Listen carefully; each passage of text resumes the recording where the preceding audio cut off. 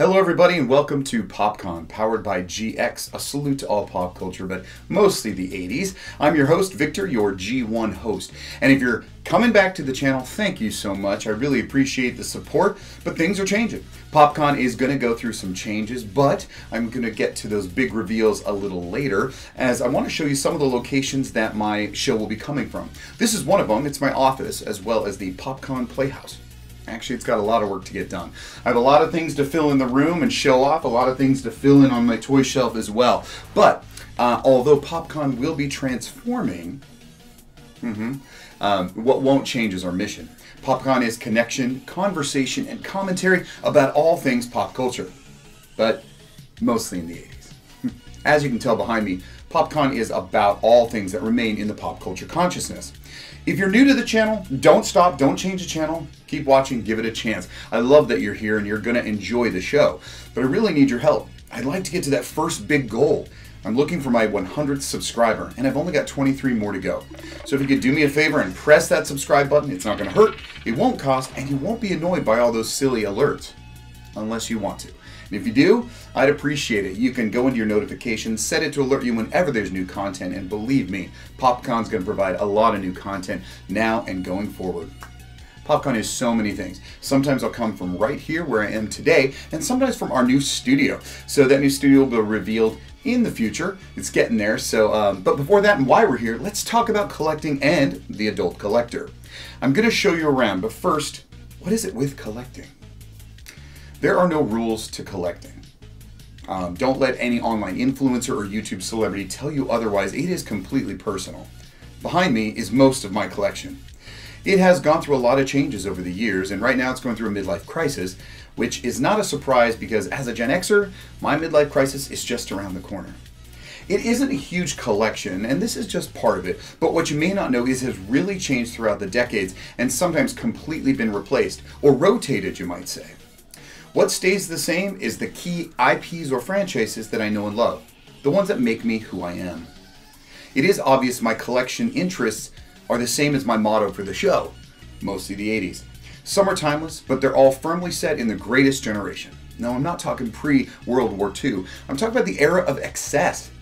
I was born in the 70s, but raised by these guys in the greatest generation, the 1980s, the collect-em-all generation. I was an original recipient of the original He-Man and Skeletor back in Christmas of 1981, and they've always had a real hold on me. But my tops, just by a hair, between Masters of the Universe and one other franchise, what do you think it is? That's right, GoBots. Okay, I should have my mouth washed out with soap with that one because of course I'm talking about the Transformers and anything Generation 1 or G1. And that's why I call myself the G1 host. If you couldn't tell here from my cotton top, I was around for all of these franchises' original debut. I saw them come and I've seen a few of them go, but for the most part, these franchises keep hanging on in some form or another. Let me give you an up-close and personal look at my collection. Let's go. Okay, so my collection starts right here in the middle with these very two famous guys. There's a few people who wouldn't recognize both Optimus Prime and Megatron of the Autobots and Decepticons. The Transformers, one of my favorite toy lines and franchises in the world. Most people also realize this came from a Japanese toy line or a collection of Japanese toy lines that Hasbro licensed back in 1984 under the name Transformers.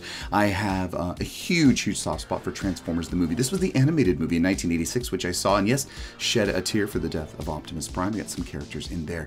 This toy line is unreal, and the reason I collect this toy line as I do is that because I want to have every single character I wanted from the original Generation 1 or G1 as it's called, and so I look for characters that represent the animated show or that animated movie the best.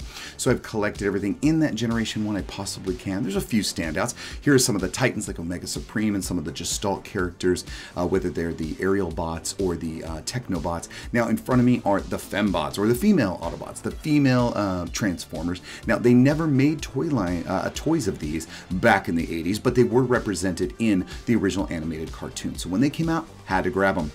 This one's unique. This is Windblade. She, with her kind of Asian-inspired look, was kind of adopted into the Generation 1, but she was fan-chosen in the 21st century to join in to the Generation 1 continuity. Here we have oh gosh, not Metroplex, the other one, the huge Fortress Maximus. We've got Scorponok right here. Now, Piranha-Cons, right, are the C-Cons who made Piranha King here. They're unique because they are part of G1, but weren't really featured in the US cartoon as much, but they were part and I wanted them. We have so many characters, like I said, about these characters.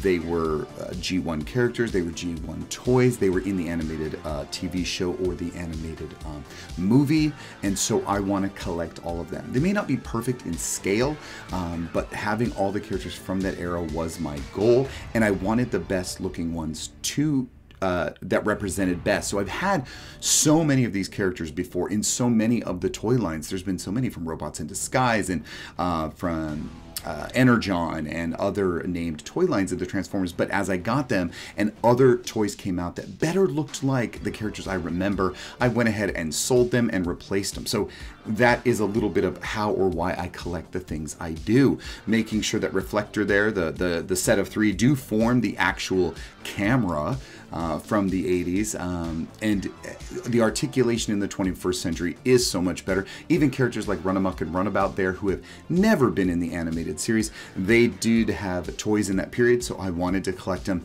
as their more 21st century renditions came out. Here again is where I put our little Too Tall Unicron and some other random characters that aren't really fitting in that collection, but there's a really special one right here.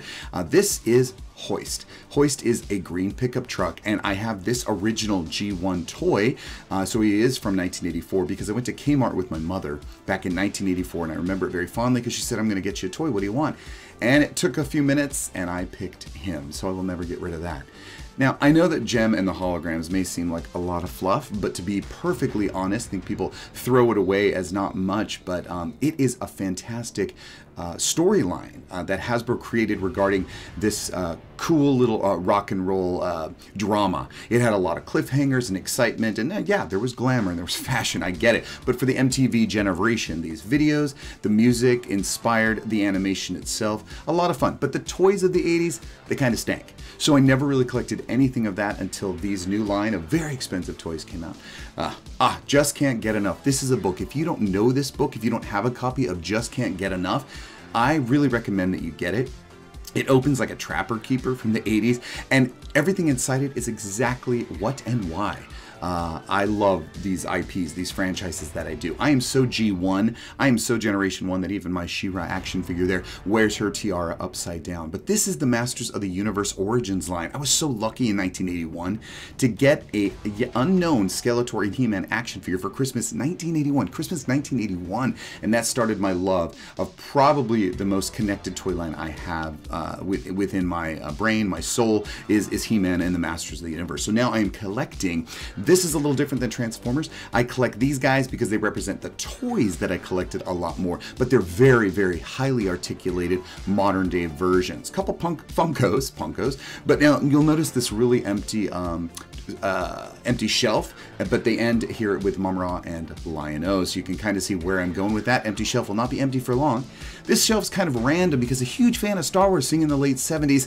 I loved myself The Mandalorian, but I do not collect Star Wars, and I have such an admiration for Disney's foray into science fiction that I couldn't go without a little bit of my Black Hole and Tron love. I love the visually stunning and the storytelling I do like, even though slow-paced. Black Hole is one of my favorites. Now here's another kind of blank shelf here with a little hint of what to come, because as much as I love the DC comic heroes, I won't be collecting any superhero type action figures at this time. And my bottom shelf, this is home to not just monsters, not just classic monsters, but truly my love, my passion for classic Hollywood. That is the Hollywood through the 30s, through the 60s, the studio system, but here represented in some of my favorite genre, the horror movies of Universal Studios from the 30s even up through the 50s with The Creature from the Black Lagoon. But if you look in the back, you'll see that it's a lot more than the horror movies. It's a lot about classic Hollywood, including Alfred Hitchcock, whom I love, and I love The Maltese Falcon and film noir, and of course, can't have all your horror movies without little Elvira,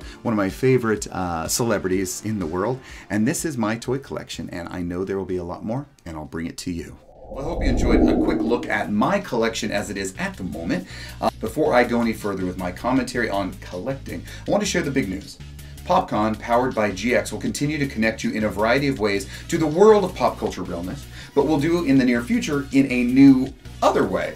Pop-Con, the talk show, an exciting co-hosted talk show that delves deep into the world of pop culture and lifestyle trends from the past and the present, and hopefully will stand the test of time and join the ranks of other pop culture phenomena. With a co-host and games and spotlights and trivia, not to mention irreverent humor at times, you won't want to miss this new way we deliver Pop-Con to you. Alright, so back to the topic at hand. Why are these specific franchises special? What makes someone collect the things they do? It shouldn't be surprising that most people collect something. It could be very tangible, they could be very minimal, they could be huge, they could be small. It could be all based on their economy or just simply their love or passion. Some people still collect baseball cards and stamps. So it really runs the gamut from sports memorabilia all the way to designer purses and everything in between. Now, why do I collect these things? It's simple. An emotional connection. Defined as a strong affective bond between a person and their possessions. Emotional attachment to objects is associated with positive emotions such as pride, comfort, safety, and pleasure for valued possessions. Right. Others may collect for all kinds of reasons, and that we will explore those other reasons in future shows. But perhaps the planets and the stars were simply aligned in my case. Perhaps it was the exact age. I know I had to be the right age, in the right era, and the perfect family dynamics. I was the youngest of 11 children. All of these may have been factors to why I collect what I do, or a catalyst to it, but it's all summed up in the same way, an emotional connection. These stories behind me, the lore of the fictional characters and the fantastic worlds they populate, as cheesy as they come across now, have never been seen before. Well, they hadn't been seen before when they debuted. I was there when their storytelling and their mythology first debuted, and it was new to all of us. We were used to no-name, fill-in-the-blank generic toys in the form of animals or human adventure people. Oh, sometimes there were licensed properties that were somewhere between an action figure and a doll made by the makers of like Mego, but nothing like this. Suddenly there was a backstory. There were serious adventures, daring and high-stakes excitement. We were being served something new, and for my generation, we clamored for it. Oh, and they gave it to us like no other decade. And I'm sure it had a lot to do with the animated accompaniments to these 100% injected molded plastics. But that whole marketing ploy was also new and enticing. So many tie-ins, so much products, merchandise that increased the story value that we had already bought into. And it just inspired us more and inspired our imaginations with new stories to tell. Sure, if you think about it. A young music executive turns rock star with the help of some holographic earrings. A special mission force that is as diverse as the United Colors of Benetton fighting terrorists. A group of autonomous cat people fighting an Egyptian mummy. Oh wait, there is a little something to that one, right? Or perhaps a rich playboy who runs a bunch of masked vigilantes around solving crimes. Or maybe it's the simple superhero trope used over and over again, but now used for a far-off techno-wizard barbarian and his sci-fi world off in space. Today's standards, they could sound pretty silly. But when we played these roles on the playground with our friends, or lived the adventures every day after school, how can you be surprised that they wouldn't become our heroes? We were inspired by them, wanted to emulate them, and if the only way to do that was to collect them all, so be it. I don't know what you collect or why, but whatever it is, I'm sure it brings you a lot of joy. And isn't that what it's about? As adult collectors, there's a lot of frustration in finding the things you want. When once toy owls look like this, they now look like this. I'm happy to be a pretty judicious collector. Actually, I'm finally getting to where I want to be with my collection. You know, having it around me simply sparks my imagination and helps me with my art. Yes, I create graphic art and illustration with a firm grip of pop culture and the 80s. And a lot of times that will be featured here on Pop-Con. Now, I don't want to use this time to plug my designs, but since you were wondering, you can find all kinds of humorous and iconic illustrations by Collection82. That's me. Follow Collection82 on Instagram or shop now at Collection82 on Facebook. I will leave links in the description too. Now, having all this reminds me where I've come from. And that's important. I like that. Funny, I can honestly say that with 4 more Transformers, I'm done. Which is a pretty weird thing to say because really, are you ever done? Isn't there always just that one more? But after years, I think I'm getting it right, and I can move on to the other franchises that excite me and fill in some of these empty spots, especially this one saved for a certain castle. And when I get that castle, it's going to be like my 10th birthday all over again. You know, it's only been within the last 20 years that adult collectors could, if I can steal a phrase, come out of the proverbial closet. Actually, probably basement is more like it. It benefits to be a geek nowadays, or however you want to refer to it. I get a kick out of that. As for something that was once simply laughed at or ridiculed because of the nature of the subject matter, it is now not only normal, but celebrated. and you can make some financial returns if done right. Superheroes might be on top at the cinema and a lot of collectors' collections, but the rest of these pop culture icons and fantasy characters are right alongside for the ride. To those who think it's still odd, I have to wonder if it's any stranger than collecting the autographs or wearing the jersey of favorite sports heroes. These were our heroes. They did the impossible. Everything we wanted to do, to become. They helped us be the people we are today. This is Pop-Con. I'm Victor, and I'm an adult collector. Until next time.